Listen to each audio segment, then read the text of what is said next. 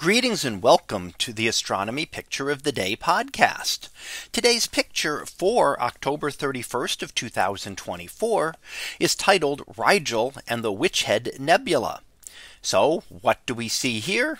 Well, here we see two things: the bright star Rigel to the upper right hand side, and that is one of the brighter stars in the constellation of Orion. And in fact, the one down in the lower right hand side, that is the bright blue star, signifying how hot it is. Now, the other thing we see here is the Witch Head Nebula down towards the bottom of the image, and you may be able to make out the face of a witch in there. And this is an example of a reflection nebula. Now, a reflection nebula occurs when there is a hot star around. So we have Rigel here, which is a very hot blue star, and that when it reaches dust, the dust grains will scatter the light. Now, the dust grains are very good at scattering short wavelengths like blue light, and that gives a slight bluish tinge to the Witch Head Nebula. And they're not so good at scattering long wavelength or redder light. So the red light passes through the nebula essentially untouched. And that's a very similar process to what happens in our own sky. So here we see the nebula with a slightly bluish tinge. Why is our sky blue? Well, it's the same kind of thing, except that it's not dust grains doing the scattering here.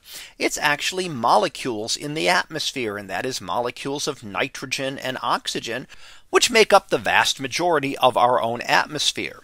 So that is why the sky is blue. As the sunlight travels through the atmosphere, a lot of the light is scattered out, and the blue light then seems to come from all directions. And you'll notice this effect as you watch a sunset. As the sun gets lower in the sky, it goes from a yellow to an orange to a deep red. Well, the sun isn't changing. It's still exactly the same as it's always been, emitting all colors of light. But as it gets close to the horizon, the light has to travel through more atmosphere, and therefore the sun looks redder. And the same thing happens to stars. When we have to look at stars through a lot of dust, they actually redden as well. And that's what is called interstellar reddening, and will change the apparent colors of stars because not all of their blue light is making it through. So if you're looking through a dense enough dust cloud, a star that is really very blue, giving out a lot of blue light, may appear reddish in color because all of that blue light is gone. And the same thing again happens with our own sun. As it gets close to the horizon, the sun isn't changing color. It's our atmosphere that is scattering that light around, giving us our blue sky and the red sunset. So that was our picture of the day for October 31st of 2024. It was titled Rigel and the Witch Head Nebula. We'll be back again tomorrow for the next picture. So until then, have a great day, everyone, and I will see you in class.